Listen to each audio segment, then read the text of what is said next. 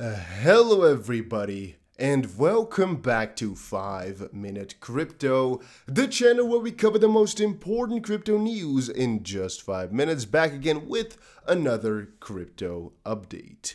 And this, ladies and gentlemen, is really interesting. There's been so much going on with Binance over the last couple of days. I couldn't ignore this subject anymore. So first of all, Binance has been listing coin after coin after coin after token after coin. It's something that's been going on for a long while, but as I've expressed before, if you have a coin that gets listed on Binance, very often you have about 30 to 50% gains. Very freaking often. And sometimes it's a little bit of a trick to anticipate these such listings, as right now we had a very nice amount of profit with Quant and a little bit of profit with Clover, by just holding the coins in anticipation of such an event. Having said that, those are the good parts. The bad parts are more apparent over the last couple of days. Binance to wind down derivatives in Europe. Malaysia orders closure.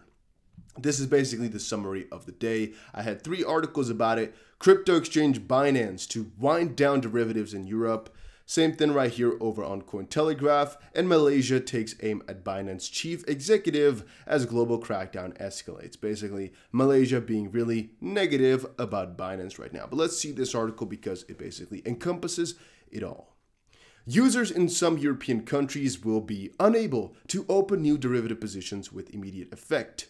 Binance's regulatory woes worsened Friday as Malaysia ordered it to halt operations in the country, and the cryptocurrency exchange said it's planning to wind down futures and derivatives products across Europe, starting with Germany, Italy, and the Netherlands.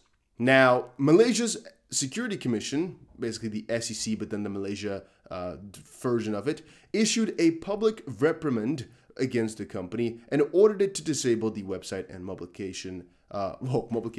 app in the country.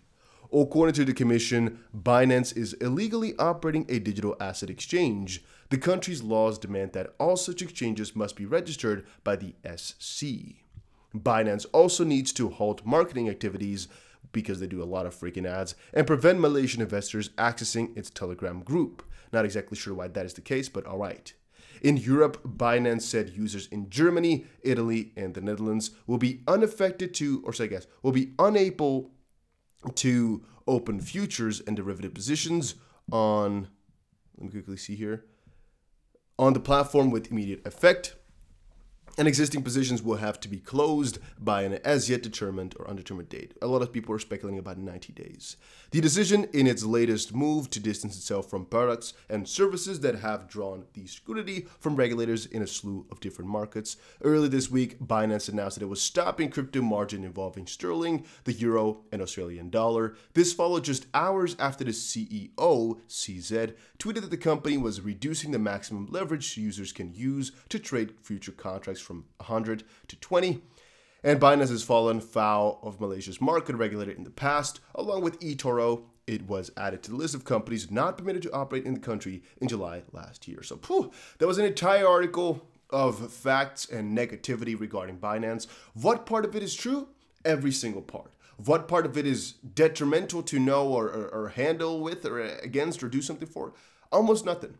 Except for the fact that in a couple of weeks from now, most likely, your position will most likely be closed on Binance if you do not take action. So I would personally say, if you have a position open on Binance, well, good luck. But I would personally recommend to take a good look at every announcement Binance makes, because pretty shortly here it can just be closed if you do not close it up front yourself. And maybe switch over to something like Bybit, of which a link is down below. It's a platform that I'm personally using.